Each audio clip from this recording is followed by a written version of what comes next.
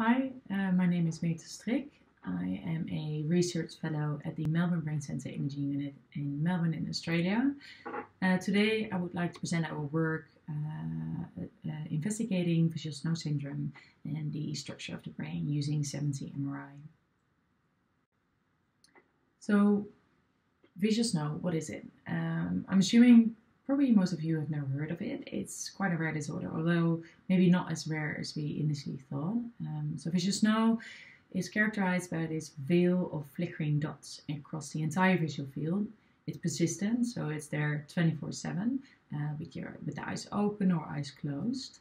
The onset can vary a bit from either being reported as lifelong, which could mean people were born with it or developed it somewhere in childhood, or others report like this sudden onset of symptoms. So visual snow syndrome is diagnosed not only by visual snow, but also by other visual symptoms. We see a lot of after images, training of moving objects, these floaters in the sky, bright flashing lights, but also poor night vision, nyctalopia. And if you mix it all together, you get something like this, which you can imagine can be quite traumatic. And it's not only static, it's dynamic, so it's constantly moving as well, and it's there 24/7. The disease is not only characterized by visual symptoms. Patients also report a lot of non-visual symptoms such as migraines, tinnitus, like ringing and buzzing sound of the ears, paresthesia, pins and needles, but also problems like anxiety, poor concentration, and psychiatric symptoms like depersonalization or derealization. So where you feel that you're detached from yourself or the world around you is not real. So it's a complex disease with visual and non-visual symptoms. We do not know what it's causing this disease, and we unfortunately do not have a cure yet. So what do we know? There are a few brain imaging studies out there. People looked at brain function using PET or task fMRI, and a few studies have looked at the volumetrics of the brain. They found small differences between patients and controls, but the results were kind of conflicting in the sense some areas were larger, others were smaller. So in this study, we aim to also look at the morphology of the brain in a slightly larger group of patients and using high field MRI. And we also looked at the microstructure of the brain using the T1 values of different cortical and subcortical and white matter regions. So we included 40 visual snow syndrome patients, and to study the effects of migraine, we included 22 with migraine and 17 without. We used a whole body Siemens system with a single channel transmit and 32 channel receive head coil.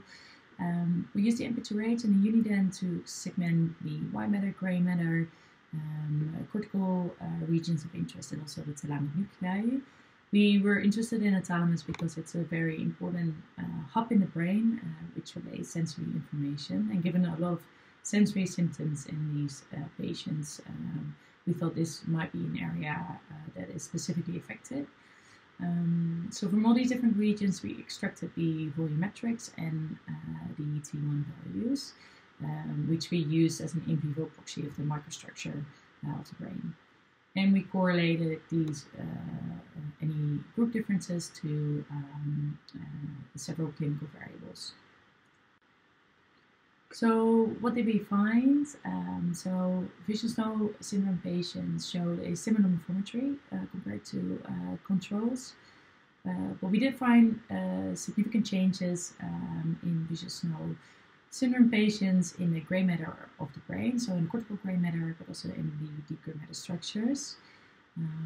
We found a relation with the T1 values of the thalamus and the perceived disruptiveness and the number of visual snow symptoms. When we studied migraine, We didn't find any group differences, so this could suggest that the findings are visual snow specific. So next we're kind of interested in, is the entire gray matter affected, or do we see some kind of cortical specificity? Interestingly, we found that most areas of the brain were affected, and we found the strongest effect for the occipital regions, followed by parietal, temporal, and frontal areas. And if we looked at the thalamus, all nuclei showed significant group differences, and potentially with a posterior-anterior pattern going on.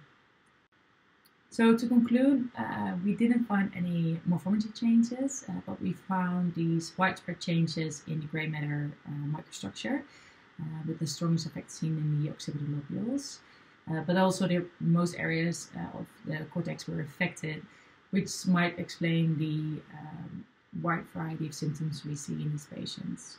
So the next step is to look at brain function and look at functional connectivity and study the brain as a network. Thank you so much for your attention.